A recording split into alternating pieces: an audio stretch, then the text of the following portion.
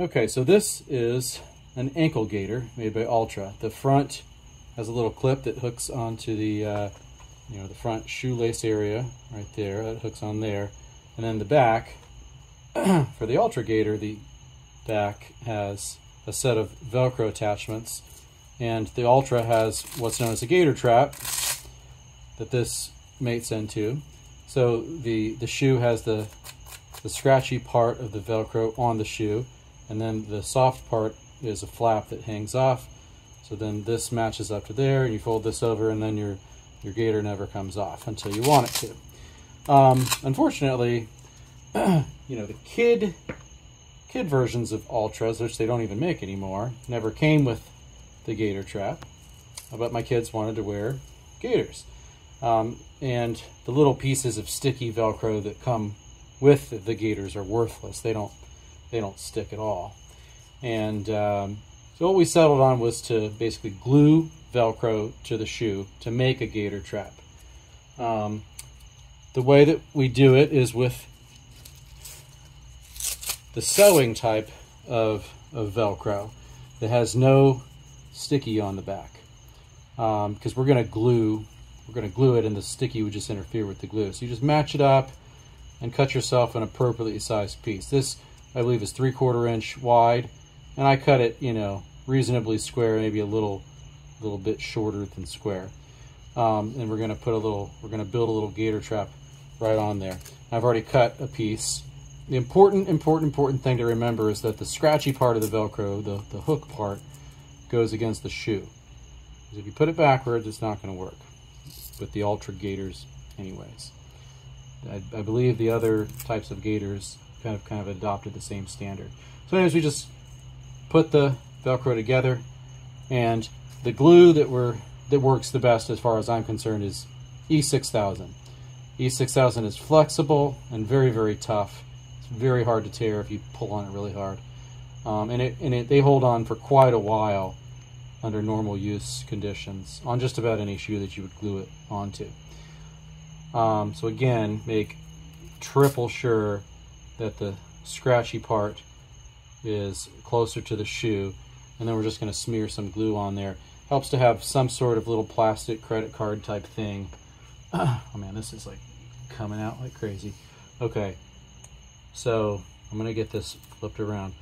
I'm going to put the glue on the part that I want to touch the shoe first, and I'm going to put some glue on the shoe too, and then I'm going to take a little scissors, a piece of a water bottle that I cut up, and I'm going to kind of try to pre-smear the glue where this needs to hit. And it's okay if you go a little too big. It'll stick really well.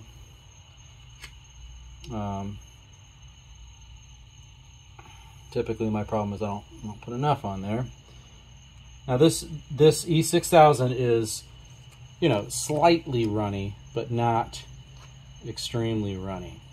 So it kind of smooths itself out, but it won't really drip if you have a clump of it. It kind of does firm up pretty quick, especially in Florida. I guess it has some reaction to the moisture in the air.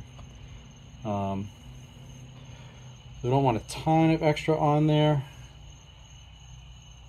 So that, and I'm going to just quadruple check that the scratchy part of the Velcro is down, and then we're going to just put this on here. Doesn't have to be perfectly aligned.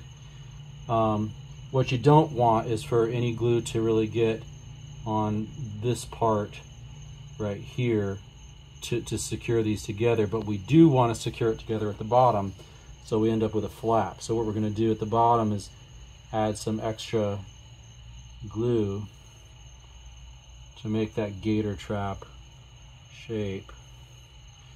And I'm not doing a fantastic job because I have a giant bottle of E6000 right now.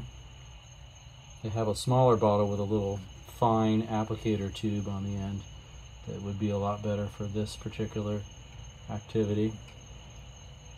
but I'm just going to kind of paint this in so that it grabs the bottom of the outer Velcro and so that the bottom Velcro is nicely secured.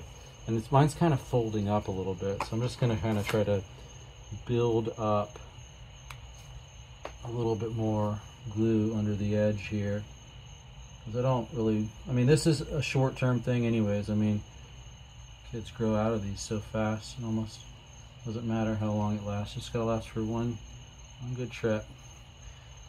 So that looks pretty good to me. You can kind of try to come in here and squish it down a little bit as it starts to set. But basically, if it sets while the Velcro is in contact with the glue, then once it sets, it's not coming off really easily.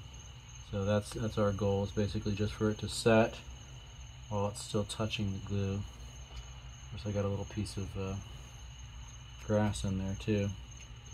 It's just like for decoration. Put a little bit more on this corner, just because.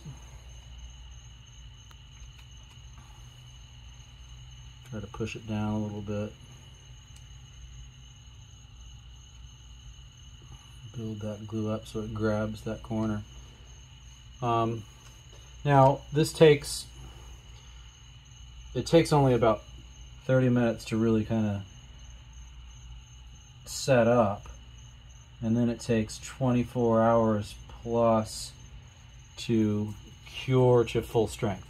They say up to 72 hours until it's truly at full strength, but 24 hours, I'm sure you could use it. That's it. So I just leave these propped up just like that, and it'll dry like that. Ta-da!